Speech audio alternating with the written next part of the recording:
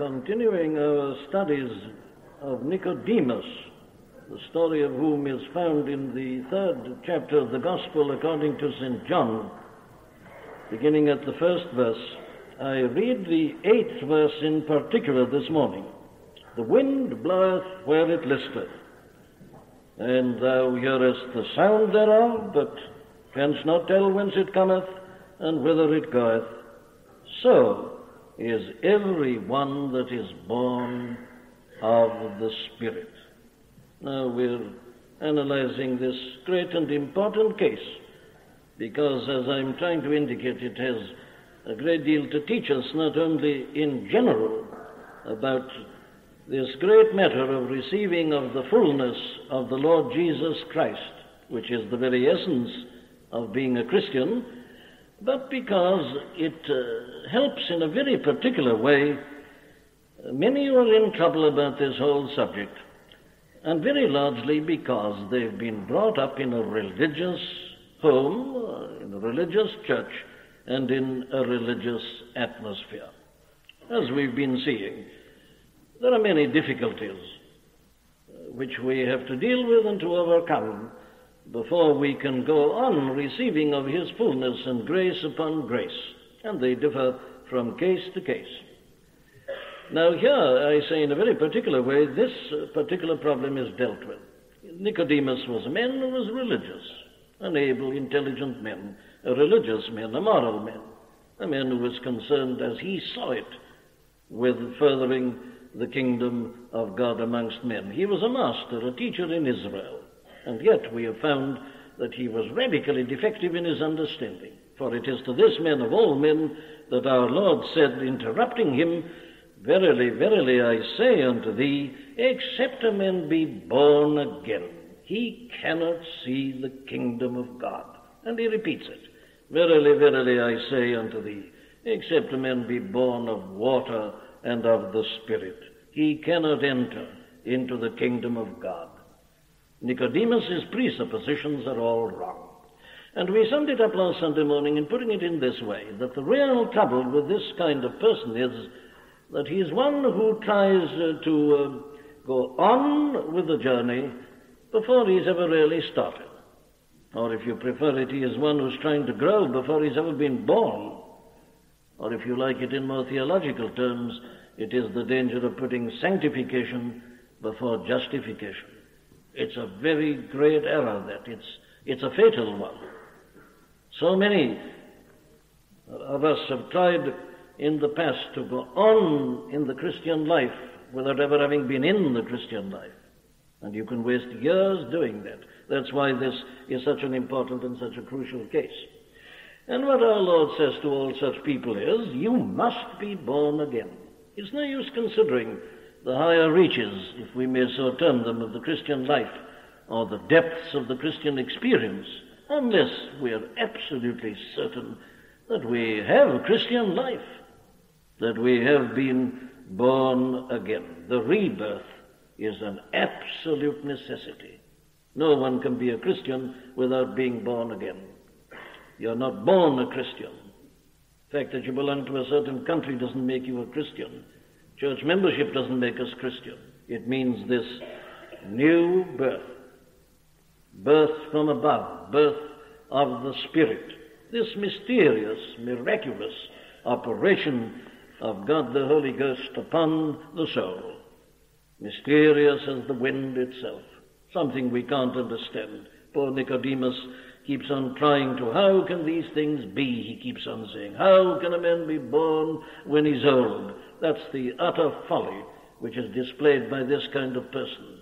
We'll try to understand everything, whereas by definition, this is something beyond understanding, because it is the miraculous, mysterious, supernatural action of God in the soul. Well, now, this clearly, therefore, is a doctrine, a truth, which is given very great prominence in the New Testament. And nothing shows its importance more than the variety of terms which are used in order to bring forth this teaching. It is called here being born again. It is described elsewhere as regeneration. Now, there's nothing more radical than that. Generation, the thing that gives being to us, life to us. Well, regeneration, not being improved, but being born, made, generated anew and afresh. And then it's described as a new creation. It's a term that's often used. If any man be in Christ, he's a new creature, or a new creation. 2 Corinthians 5:17. God, who commanded the light to shine out of darkness, hath shined in our hearts to give the light of the knowledge of the glory of God in the face of Jesus Christ. Like the first creation. It's comparable to that. Something being made out of nothing. That's creation.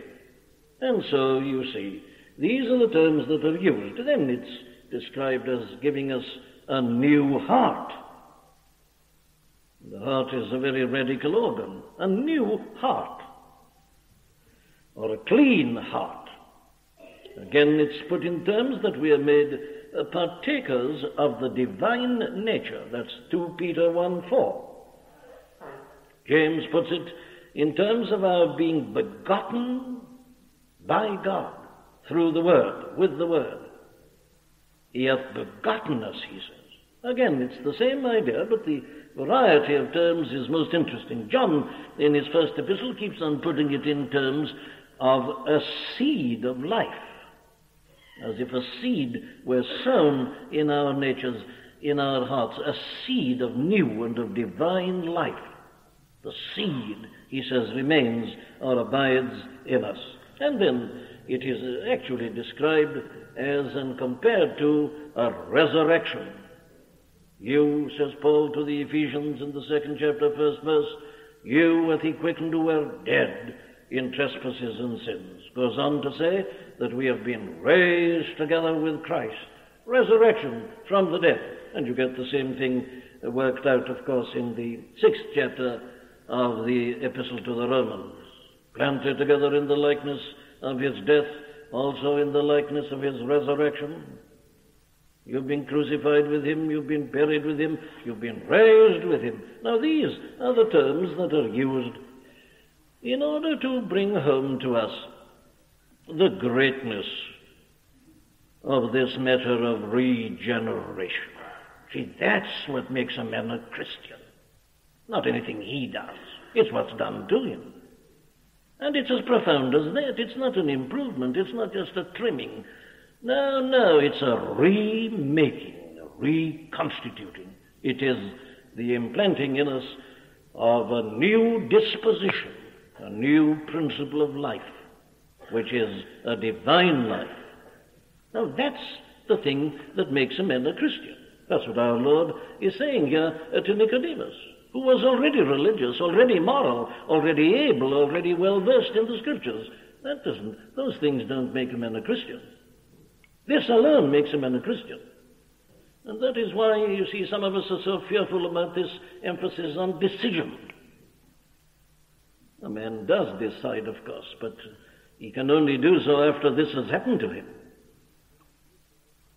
The natural man doesn't want to decide. These things are foolishness to him. You don't decide for Christ and because of that become born again. As I said last Sunday, if that were the case, you wouldn't need to be born again. You'd have already had the understanding. No. Regeneration is the first thing. All you can do is to recognize when the Spirit deals with you that you are in this dead condition and cry out for life. But this is the first essential, and without this, there is no such thing as being a Christian. This is what makes us Christian. It is what God does to us, not what we do. Very well then, how obviously important it is and vital to us that we should all be perfectly clear as to this and know whether this has happened to us. Ye must be born again. Very well, are we born again? That's the question. It's no use saying, I want to get on, I want these higher experiences, I've been reading about the saints, that's what I'd like to have and to be like. My dear friend, before we go on, I ask you the question, are you born again? Are you alive? You can't grow unless you're born. Very well. Well, now then, here in this 8th verse, our Lord puts this matter to us. The wind bloweth where it listeth, and thou hearest the sound thereof, but canst not tell whence it cometh and whither it goeth. So, like that, comparable to that, is every one that is born of the Spirit. Now, this word so, you see, contains everything that we are going to study together. Let me emphasize for a moment the word everyone.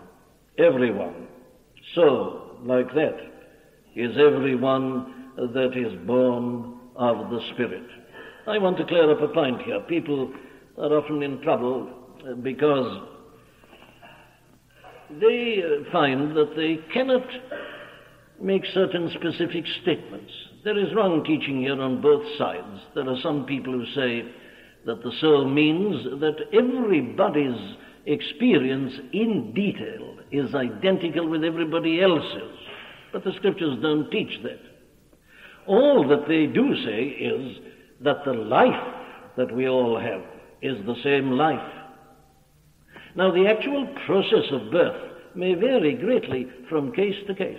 Sometimes it's sudden and dramatic, and one knows that it has happened. It isn't always like that. Actually, the act of regeneration, being God's act, is something that is outside consciousness. You see, that's where our Lord's illustration here is such an important one. He says, you don't see the wind, and you don't understand it in an ultimate sense. What you do see is the effects and the results. That's what he's concentrating on. Thou hearest the sound thereof. You can see its effect on the branches and the leaves on the tree, or on clothes hanging on a line. You can see what it's doing, but you can't see it. Now, it is like that.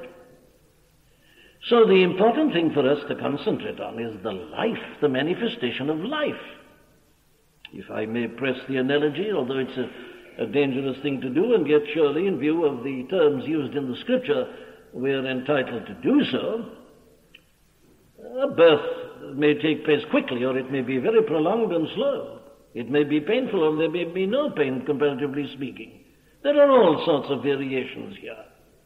I'm therefore not asking if you can point to a particular second or moment or hour or service or particular text which was used. That's not the thing that's of importance. What is of importance is, have we the manifestations of this life within us?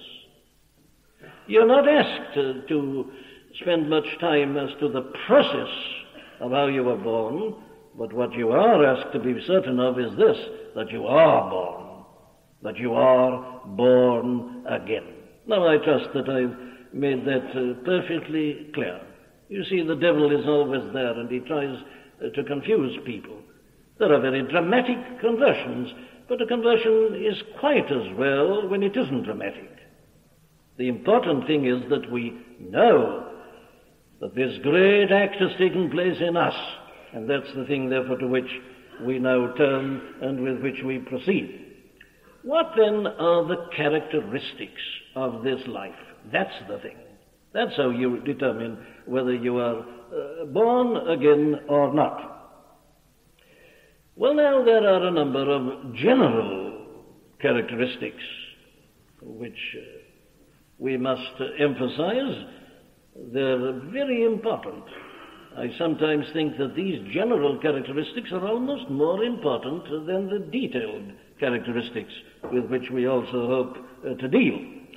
General characteristics, what do I mean? Well, the first thing I mean is this: family likeness. Family likeness.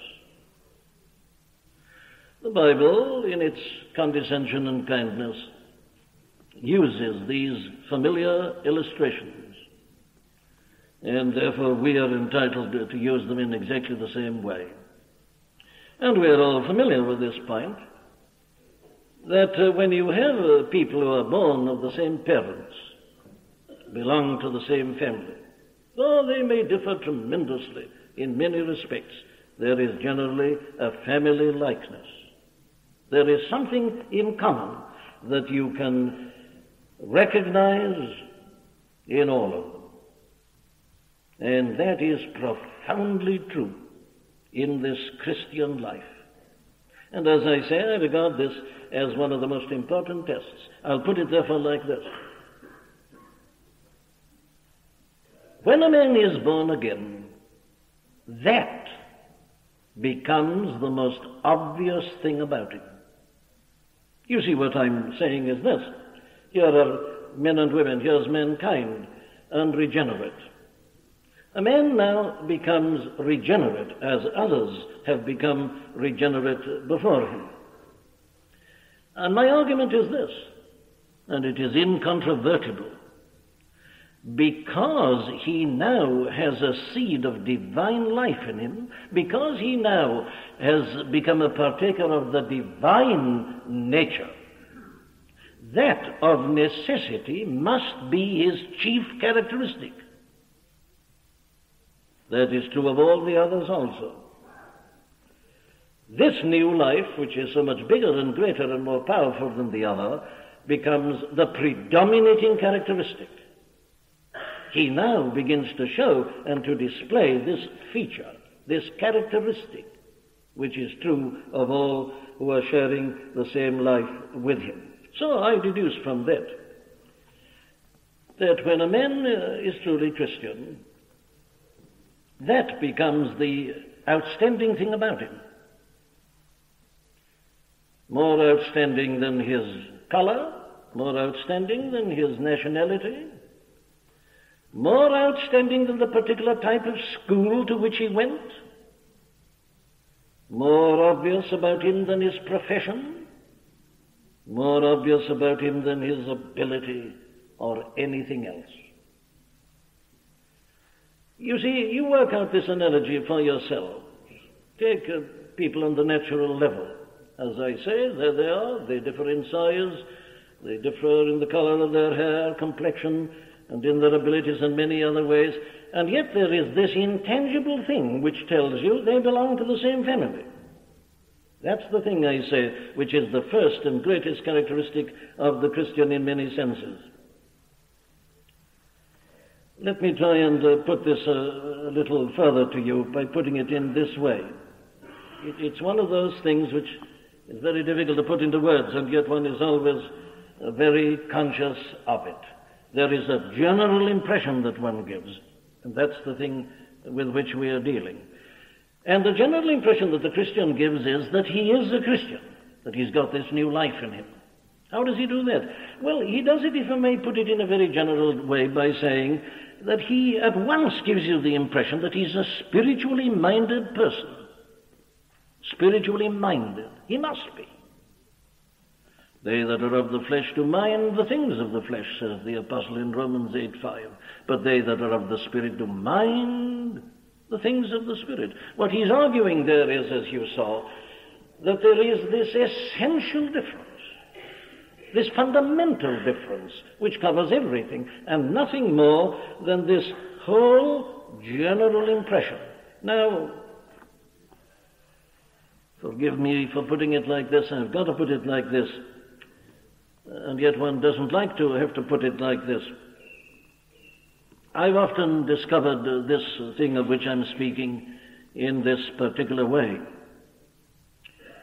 I have known men who are delighted in talking about preaching. Alas, I've known preachers of whom this is true, and still know them. They talk about preaching. They talk about Christianity. They talk about the church. And they're prepared to discuss these things and to argue about them. But one is always conscious that they're doing so with a kind of secular mind. You needn't be a Christian to be interested in preaching or in the affairs of the church. You needn't be a Christian even to have an interest in the Bible. God knows there was a time when I was guilty of the very thing that I'm describing. I have known what it is to be arguing about these things, but it was purely intellectual. It wasn't a matter of the Spirit. It wasn't because I had a spiritual mind. I hadn't. I had a secular mind. It was a carnal or a secular mind. So that, you see, this thing becomes very subtle. It isn't so much what a man says that matters as the way in which he says it. A man can be an expositor, in a sense, of the Bible and a teacher of the Bible, and yet you feel there's nothing spiritual about what he's doing. He can be giving you the letter, but never the spirit. There's no message. It is a mechanical, superficial, external attitude. And it can be most fascinating. But you see, here is one of these subtle points. It's difficult to put it into words. But you find that the attitude of a man toward what he's doing and saying is very much more important than what he's saying. You can even be a defender of orthodoxy and still have a secular mind. I've known many such men. No, this question of the family likeness, it is a possession of a spirit, and it is something that comes out in almost everything that a man does. Well, very well then, having put it like that in general, let's go on and look at some other general features and characteristics. Some of them are more subjective, and some of them are more objective, like the one to which I've just been referring. That is one which a man himself is not always conscious of, but others are very conscious of it. You recognize it, you can sense it in others, and that, by the way, then becomes a very good proof of the fact that you yourself are truly a Christian.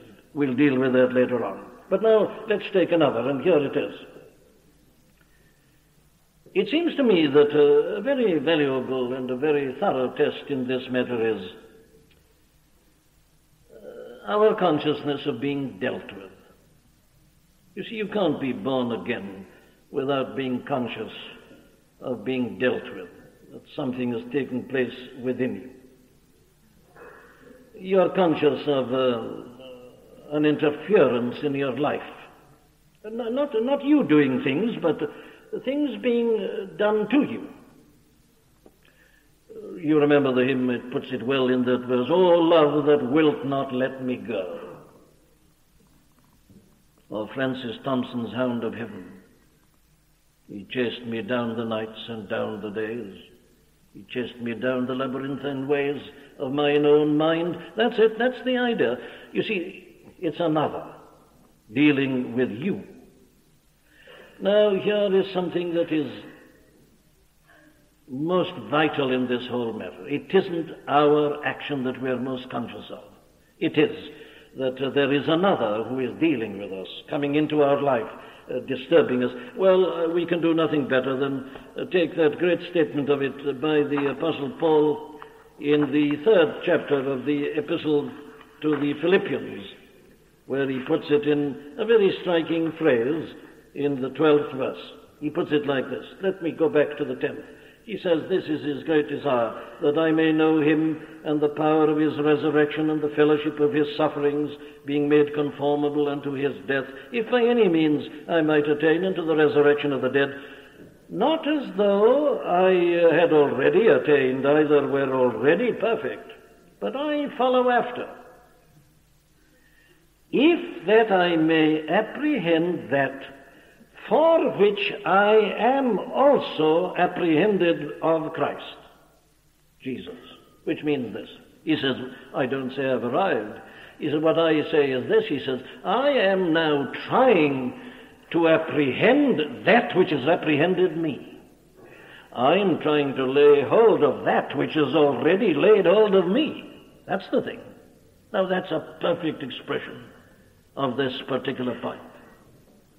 You see, he doesn't say, now, I decided at a given point I would lay hold of Christianity. I would take up Christianity. I decided for Christ. What he says is this, Christ had decided for me, or decided on me. He had decided on me. He had chosen me from my mother's womb. He laid hold on me. And I am now trying to lay hold on this marvelous thing that he's done to me. That's it. And this, of course, by definition, must be true. In the case of the Apostle Paul, one knows that it had all those dramatic elements, which I say we must not overemphasize. He was a special man in the sense that he was given a special work to do. His regeneration is no different. But there were certain elements about his calling. He was to be an apostle, so he has to be able to testify to the resurrection. He must see the risen Lord, and so on. But you see, that isn't the thing that he keeps on referring to. This is the thing. He has apprehended me. He's laid hold on me. And I now am trying to lay hold on him and on what he has given me and what he has done to me. This is something that we can all only answer for ourselves. You either are living a self-contained life and in charge of yourself, as I put it, or else you've been disturbed. You've been interfered with. You're aware that something's happening to you and that God is dealing with you. You don't understand always that it is God at the beginning, but you are aware, and you may even fight against it. You may dislike it. You may kick against the pricks, if you like, as Saul of Tarsus had done. That doesn't matter. The point is that it's there, oh love, that wilt not let me go. It isn't you, it's the love. The one who is loving you and who will not let you go. This is, I say, foundational. This is something which is quite inevitable. The Creator is dealing with you. He's forming or has formed this new creature in you. And you are aware that it's been happening to you, being dealt with by God. Somehow or another this has gone out of evangelical thinking even. The emphasis is on man and man's decision. My dear friends, we've got to get back to the biblical position. When God deals with a man, he knows it's happening and he's got to do something about it. It is this love that will not let me go. And he comes in the end and says, I rest my weary soul in thee. And there's nothing to me more fascinating or romantic than to find people coming perhaps after months or even after years to tell me how this happened to them and when it did and so on. Without any pressure from me or from anybody else, it's God's work. And one knows when it's happening. That's the first thing. Well, go on, let's go on. Another, therefore, very important test, it seems to me, is this one. A man cannot be born again without being humbled. Our Lord here, you see, humbled Nicodemus. Here comes the teacher, the master of Israel, the able, godly, moral, religious man. Master, compliment, I want to know. Verily, verily, I say unto thee, except a man be born again, he cannot see the kingdom of God. He's humbled. And, of course, this again follows by definition. If we are in such a state and condition that nothing will suffice us except to be made anew, to be born again, if we are dead and need resurrection. It's a very humbling thought, isn't it? Very humbling. There's nothing more humbling. That is why people have hated the doctrine of regeneration more than anything else. The two things that the religious person hates more than anything else are the cross of Christ, seen truly as a substitutionary atonement, and regeneration. Why? Well, because he regards them as insulting. He says, I can't believe this. It's impossible. Am I so wretched, so hopeless, so vile that I've got to be born? The thing is insulting. They hate it. And they hate the substitutionary atonement in the same way, for they still think they can do something. They can make some kind of atonement. Well, here it is. It's very humbling. And this is, I would suggest to you, the differentiating point above all others, which shows you the difference between those who take up Christianity as they think and those who've been taken up by it. The one who's taken up is always humbled. Now, we must be clear in our definition of this. It doesn't mean that you occasionally are a little bit frightened when you're taken ill, serious operation, or when a loved one dies, or when you're in a funeral. The natural men can be frightened by that and disturbed by that. I've seen that many times. And then it passes, of course, and you forget all about it. I'm not talking about that. I'm not talking about an occasional fearfulness. What I am saying is this, that no man is born again without some consciousness in some sense or another that he's been knocked down. Again, you see the apostle on the road to Damascus is the classic example of this. Again, you see, with all the dramatic elements, he was literally knocked to the ground, fell flat on the road. It needn't be physical. But there's always this knocking down. There's always this humbling. The apostle tells us in his autobiography, in Romans 7, more or less how this happened to him. He says, I was alive without the law once. And again in Philippians 3, he puts it, you see, as regards the demands of the law, righteous, perfect. He was a self-contained, happy, self-contented man, felt he was keeping the law. And then suddenly the Spirit began to deal with him and flashed upon his mind and heart and spirit the real meaning of the law. Thou shalt not covet.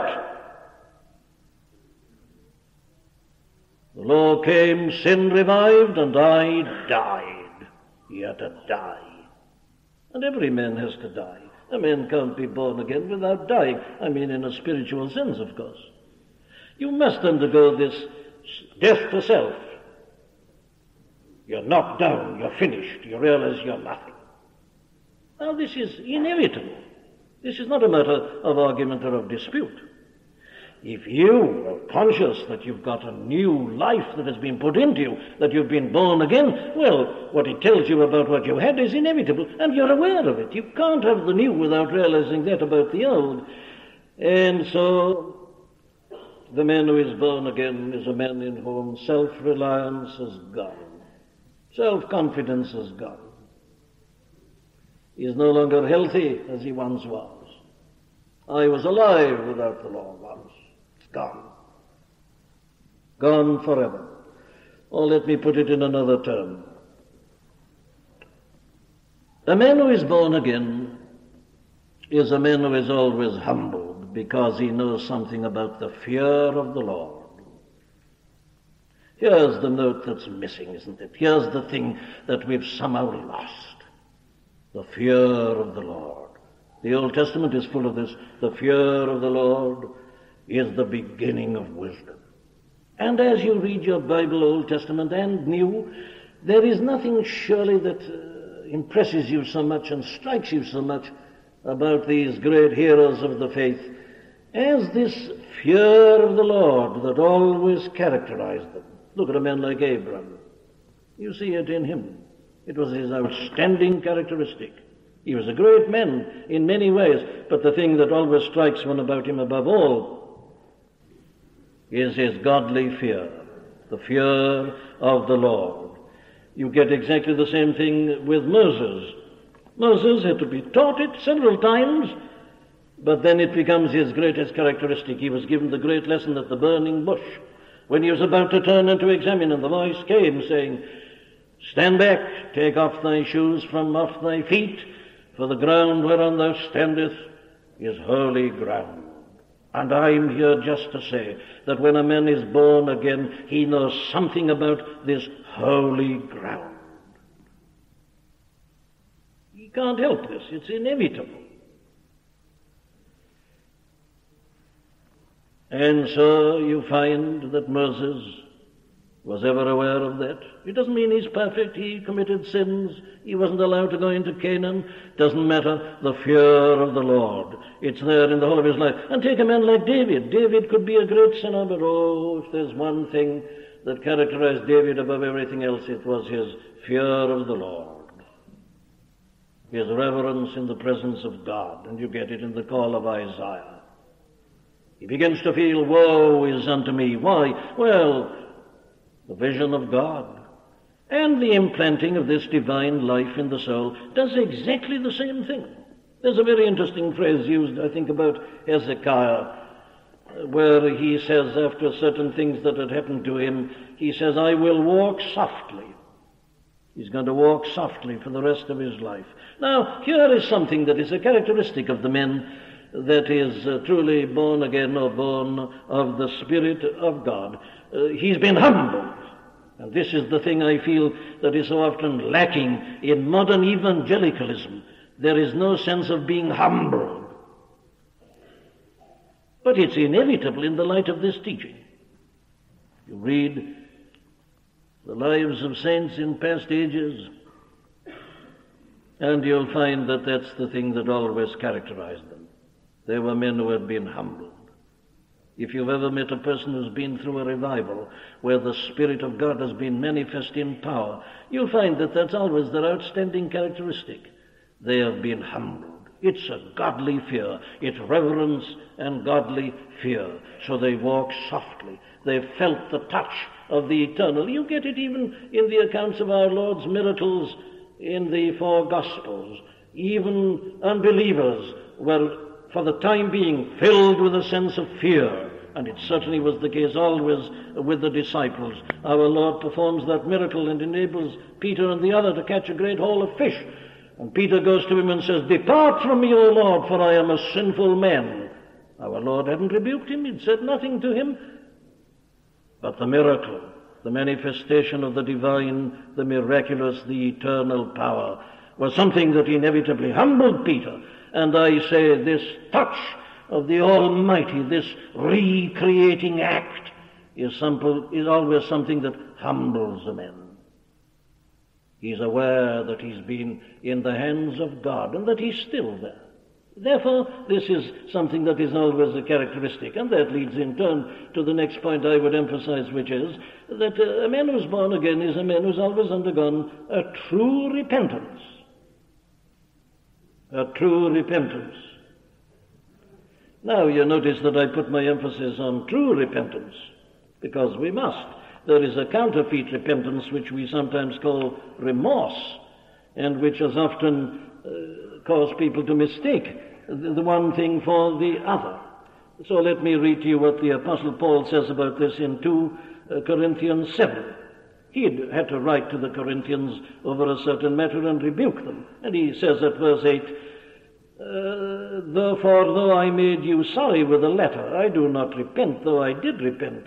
For I perceive that the same epistle hath made you sorry, though it were but for a season. Now I rejoice, not that you were made sorry, but that ye sorrowed to repentance.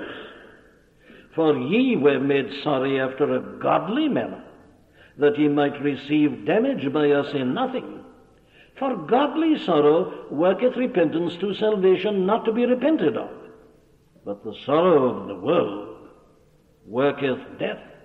For behold, this selfsame thing, that ye sorrowed after a godly sort, what carefulness it wrought in you, yea, what clearing of yourselves, yea, what indignation, yea, what fear, yea, what vehement desire, yea, what zeal, yea, what revenge. In all things ye have approved yourselves to be clear in this matter." That's the thing to which I'm referring. In other words, when a man is born again, he truly repents in the sense that he has this godly sorrow. He's not only sorry that he's done certain things, he's much more sorry because he's got a nature that ever made him desire to do such things. The godly sorrow is the sorrow of a man who's done something and he knows it's wrong, his own code condemns him, and he is suffering the consequences, and he's uneasy. It isn't that. The sorrow of the man who's born again is the sorrow of a man who's discovered that his heart is evil, that his heart is sinful. He's a man who's enabled to say with the apostle, "In me," that's to say, in my flesh, "dwelleth no good thing." I'm rotten. I must be made anew. I must be born again. And this is the thing that grieves him. The vileness of sin, the plague of his own heart. This is inevitable in any man who has been born again. Again, let me be clear, I'm not postulating any intensity in the feeling of necessity. The intensity varies. All I am saying is that if a man hasn't discovered that he's got an evil heart, well, he's still got it. And he hasn't got a new heart and a clean heart. He hasn't been born again. But the man who not only knows that he's got an evil heart by nature, but mourns it and regrets it and hates it, and can say with David, "Create within me a clean heart, renew a right spirit within me." That's the Christian. He's a man who's discovered this, and He regrets it, he mourns over it, and with regard to everything that he does henceforward which is wrong, he says with William Cowper, I hate the sin that made thee mourn and drove thee from my breast. That's true repentance. It's a man, in other words, you see, who has seen why he had to be regenerated, and why nothing short of regeneration would suffice in his case, or be of any real value to him. And that leads me to the last point with which I'm going to deal this morning, which is this one. And here's a more general one again, like that first point with which I started. I started with it, I end with it deliberately. It's one again of those points which it's rather difficult to put into words. And yet, the older I get and the more experienced I get in these matters, the more significance I attach to these general points. There is about the man who is born again always a fundamental seriousness. Seriousness. What do I mean? Well, I mean something like this. He's never flippant. He's never light. He's never superficial. Have you known people like this? You're talking to them, and there they are, typical men and women of the world. Then you or somebody else introduce the subject of religion or of the faith, or there's a meeting to go to, and suddenly they have to pull themselves together and have to discipline themselves and change themselves, as it were, to something. And there's a tremendous contrast. You feel you've got two different people. I cannot reconcile that with regeneration. If you have to put on a kind of face and mask and attitude when you deal with religious things, I say there's no life there. That's the kind of quick change artist which masquerades as Christianity, but it often does. These people appear to be unnatural when they talk about these things. And if you appear to be natural when you're in the realm of the faith, well, then you don't belong to it, that's all. You haven't got the new nature. This is the native air of the true Christian. And therefore I say that he's a fundamentally serious person. Let me hasten to say, I am not saying that he's a solemn person. I'm not saying that he's a pompous person. I'm not saying that he's a dull person. God forbid that anybody should think I'm saying that. No. He's a happy person. He can even be a humorous person. But there's no levity about his humor. It never runs away with him. It's a manifestation of life. It's the showing of one of his attributes that is received by nature. But there's always a control. There's always this seriousness about him. In everything he does, the controlling thing, the real great principle in his life, is that of a man who is a partaker of the divine nature. So you see, you get it exemplified to perfection in our blessed Lord himself. He is the Son of God. He knew a joy and an intimacy with God that no man has ever known, and yet you remember he was a man of sorrows and acquainted with grief. Obviously, there was a joy that radiated from him, and there are touches here and there, surely, of a humor. There was nothing solemn, dull, pompous, drab, or dull about him. No, quite the reverse, the eternal reverse of that. And yet he was a man of sorrows, acquainted with grief. Why? Well, because he was the Son of God, because he was holiness in perfection in an evil, sinful world such as this. And all I'm arguing is this, that any man who is born of the Spirit, who has become a partaker of the divine nature, must have an element of that in him, and he has an element of that in him. He cannot be superficial. He cannot be light and glib and flippant. And when the flippancy and the lightness and the jocularity come into the realm of sacred things, it's still more terrible, but it often does. No, this man is a serious man, he says with the Apostle Paul. Even we ourselves who have the first fruits of the Spirit, even we ourselves groan within ourselves, waiting for the adoption, to wit, the redemption of our body. Or again, take it in 2 Corinthians 5 there at the beginning. I was quoting there Romans 8:23. Look at this. We know that if our earthly house of this tabernacle were dissolved, we have a building of God, an house not made with hands, eternal in the heavens. For in this we groan, earnestly desiring to be clothed upon with our house which is from heaven. Can you imagine a more fascinating character than the Apostle Paul? Does he strike you as being dull or pompous? No. There's a warmth, there's something lovable, there's a geniality, there's a spirit. And yet, there is this fundamental seriousness. And the man who's born again must be like this because, as I say, he's a man who has discovered that by nature he was such, that he couldn't be improved. He must be born again. He sees evil and sin, the state of the world, and all that it has involved and what is coming. And such a man is inevitably a fundamentally serious person. Oh, get that right, my dear friends, not dull, pompous, heavy, unattractive. Oh, that's Satan's counterfeit, and it's done so much harm. No, there's no contradiction between joy and seriousness. The joy of the Christian is a holy joy. It's a pure joy, as are all the other things with which we shall proceed to deal, God willing. Well, there, we've looked at some of the general characteristics of the man who has been born again. Amen. We do hope that you've been helped by the preaching of Dr. Martyn Lloyd-Jones. All of the sermons contained within the MLJ Trust audio library are now available for free download.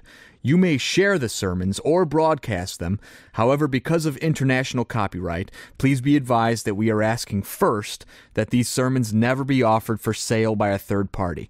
And second, that these sermons will not be edited in any way for length or to use as audio clips. You can find our contact information on our website at mljtrust.org. That's mljtrust.org.